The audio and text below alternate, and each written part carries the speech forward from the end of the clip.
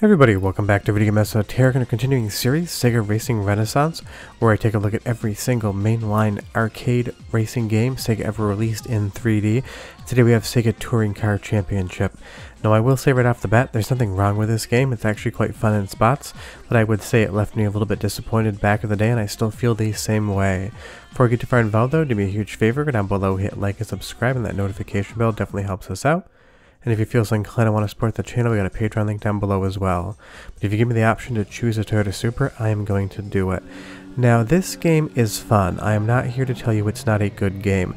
This was made by Sega AM Annex, which was a hand-picked team of Sega developers, some of which that worked on Manx TT Superbike, and their task was to deliver a super realistic racing game. And in a lot of respects, they 100% succeeded at that task. The problem is this game is so precise in spots that it's almost impossible not to just drive the car right into the damn wall, ruining your entire race. This is an arcade game at arcade speeds that requires more like a simulation touch to it. I do like at the very beginning of a race though you get to qualify. You do that in a one hot lap, and then from the rest of the game that is your starting position unless you advance. But you go right back into the same course in a rolling start a la Daytona USA, and it is fun.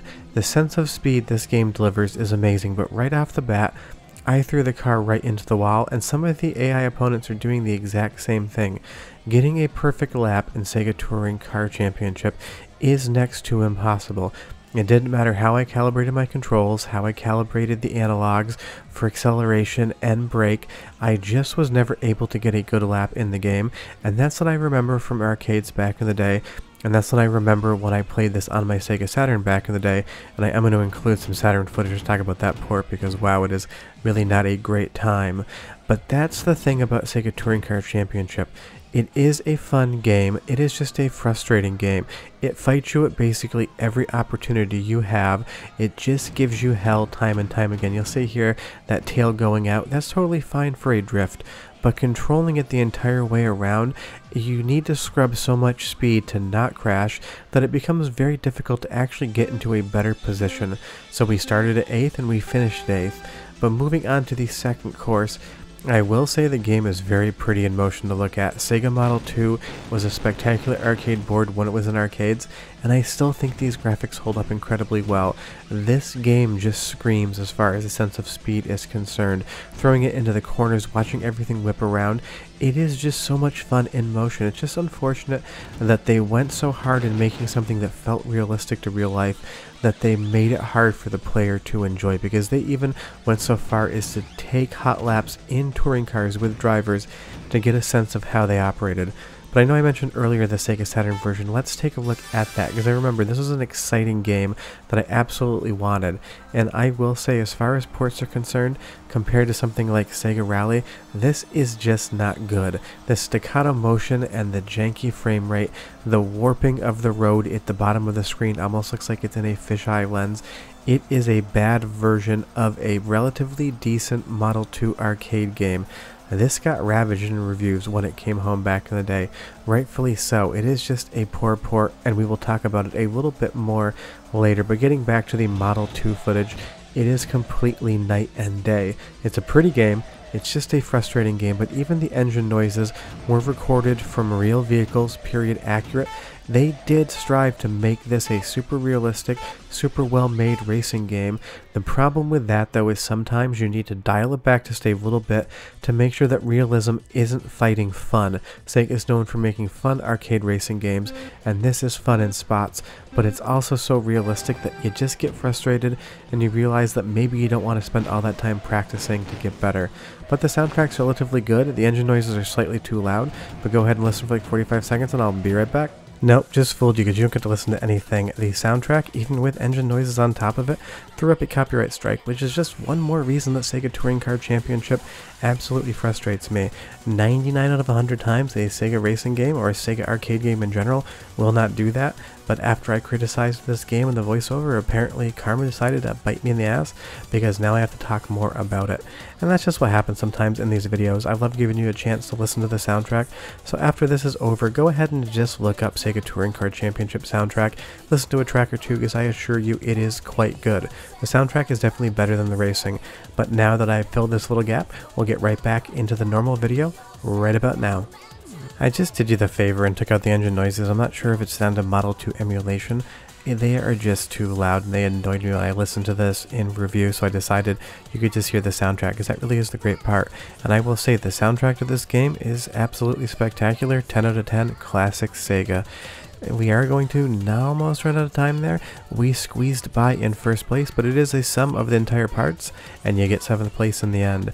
But let's put these things side by side and talk about that Saturn port, because I remember magazines were hyping this up back in the day, and you can tell when you put these two games side by side just how inferior of a port the Saturn version is.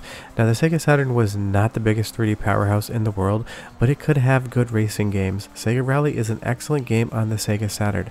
I don't know if this was rushed, I don't know if it was given to somebody who was not familiar with the Saturn architecture, but you can see night and day just how different these two versions are.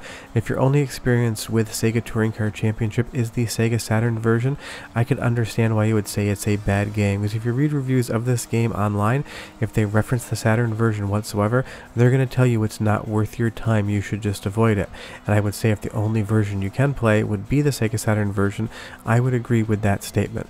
But we can emulate the Model 2, and honestly buying a Model 2 board for this game isn't that expensive, so if you wanted to have this in your home on original hardware, you're looking at like $300-400, which I understand is not cheap, but is not terrible.